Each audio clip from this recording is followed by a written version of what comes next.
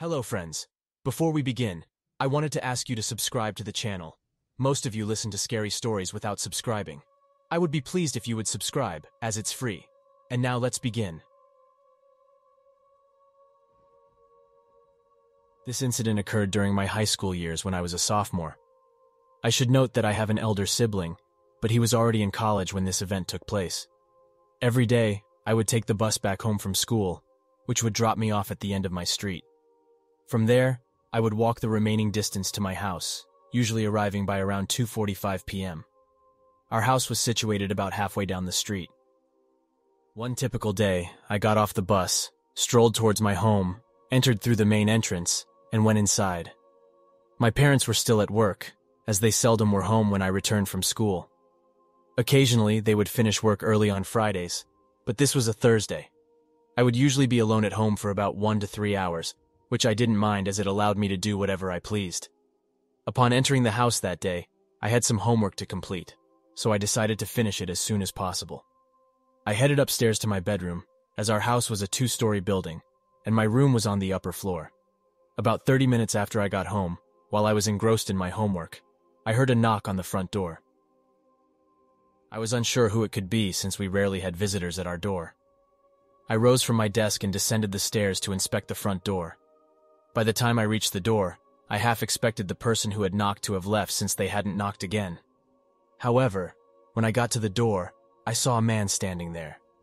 He appeared quite ordinary, dressed in what seemed to be some sort of professional attire and holding a briefcase. I unlocked the front door and opened it. The man greeted me, and I inquired about his purpose for visiting. That's when he informed me that he worked in the insurance industry.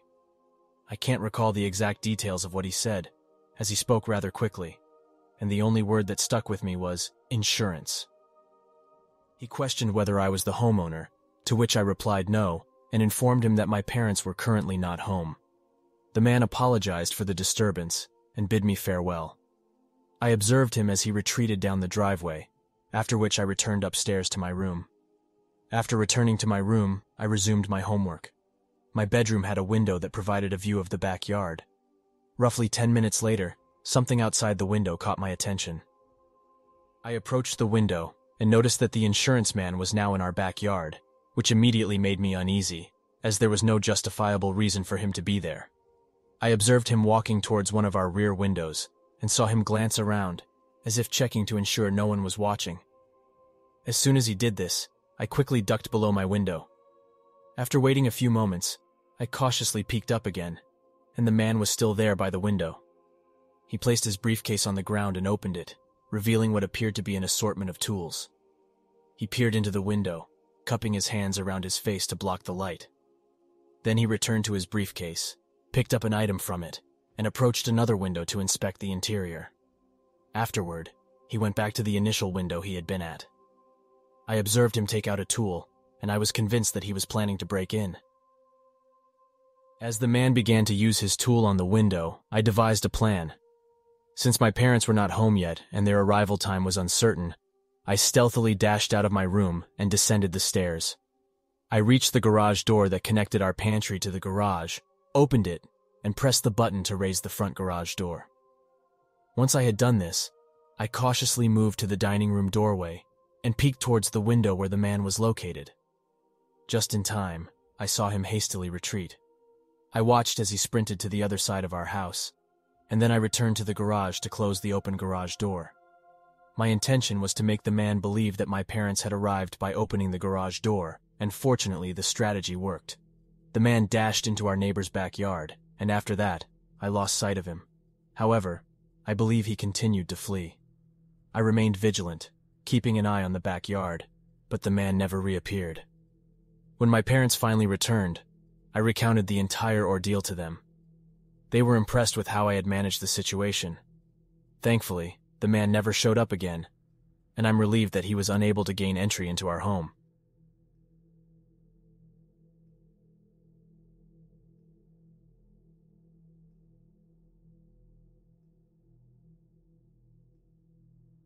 Roughly a year ago, I resided in an apartment by myself. Since then, I've moved to a different place, as the one I lived in previously wasn't the finest. It was a compact, single-bedroom apartment on the second floor, featuring a tiny balcony that I appreciated. One evening, I found myself home alone, preparing dinner. I frequently cooked at home, and that day, I was standing at the stove in the kitchen. It was early spring, and the weather was still somewhat chilly. As I cooked, I began to feel quite warm, which wasn't unusual for me. I decided to walk over to the sliding door that led to my balcony, located at the far end of my apartment. Upon opening it, I was greeted by a refreshing gust of cool air. Afterward, I returned to my cooking duties. Approximately 20 minutes later, I was still engrossed in my culinary endeavors when I heard an unexpected sound. I glanced over to see a stranger standing in the entrance of my sliding glass door. I had no idea who this man was. Initially, I was too baffled and startled to react. The mysterious man simply stood there for a moment before proceeding to walk into my apartment and enter my bedroom, closing the door behind him. Finally finding my voice, I shouted, "Who are you?" I repeated the question, this time more loudly.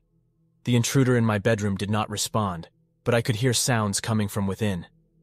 At that moment, I was still standing close to the kitchen, which was adjacent to the front door. As my bedroom door began to open, I seized the opportunity to open my front door and make my escape. I sprinted down the hallway and dashed towards the staircase. I knew I needed to contact the authorities, but as I reached the staircase, I suddenly realized that I had left my cell phone behind on the kitchen counter. Unwilling to return to my apartment, I decided to continue descending the stairs. Once outside, I made my way to my car parked in the lot. Seated in my vehicle, I pondered my next course of action. I thought about driving to a friend's place or the police station, but I wasn't sure of the station's location, and I didn't want to show up at a friend's home unannounced. Moreover, I didn't have my phone to facilitate either of these plans. After spending roughly an hour in my car, I resolved to return to my apartment. I assumed that by this time, the intruder would have left. So I exited my car and ventured back inside the building. Upon entering my apartment, I was met with a disarrayed scene, my belongings scattered across the floor and furniture displaced. Despite the chaos, I neither saw nor heard anyone. I noticed that the balcony door was now closed. Cautiously, I continued to explore my apartment, but as soon as I reached my bedroom doorway, I caught sight of the stranger once more. Panicking, I dashed out of my apartment, and this time, I knocked on my next-door neighbor's door. I had never met my neighbors, but my desperation outweighed any social concerns. They opened the door, and I quickly informed them that someone had broken into my apartment and asked them to call the police. My neighbors kindly allowed me to enter their home, and together we awaited the arrival of law enforcement. When the police finally arrived, they found the intruder still inside my apartment. He had taken my phone and filled a backpack with numerous items he intended to steal. I couldn't fathom why he had remained in my apartment for such an extended period. As it turned out, he had gained entry by climbing up to my balcony and entering through the open door. It seemed that he must have noticed my open door from a distance. Ultimately, I was just relieved that he had been apprehended.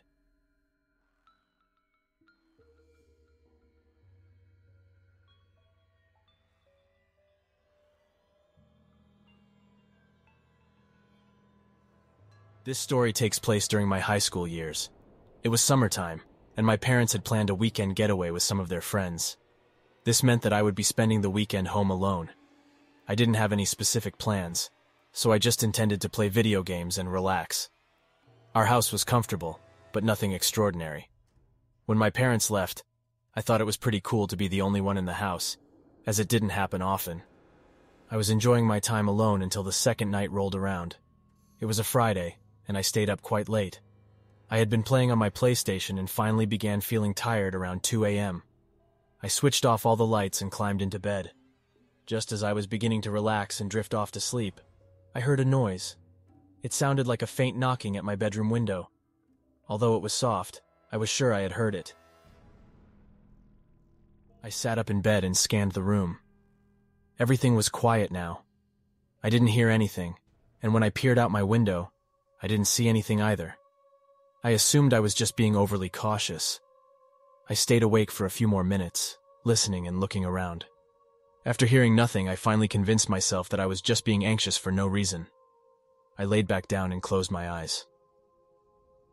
Within approximately 5 minutes, I felt relaxed again. But then the knocking returned. This time it was louder, and there was no denying it. I sat up quickly and looked towards the window. That's when I thought I saw something move out of my line of sight. I couldn't really identify what it was, as I only caught a glimpse of it for a brief moment.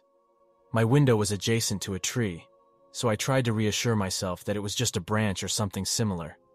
Nevertheless, it didn't quite feel like that to me. This time, I decided to get up and switch on my bedroom light.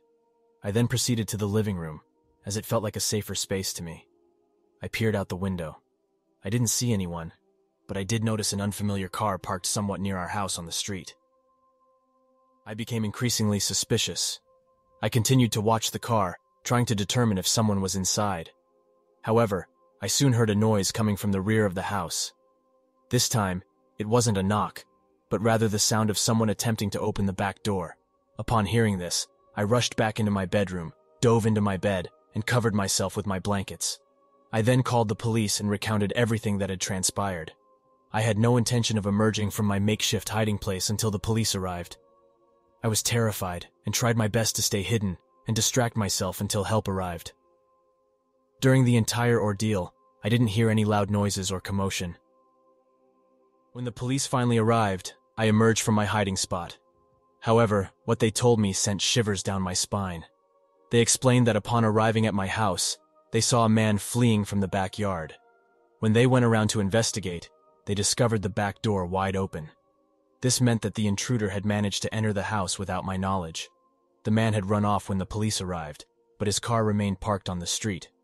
Fortunately, he was apprehended within an hour, and I felt a great sense of relief after that.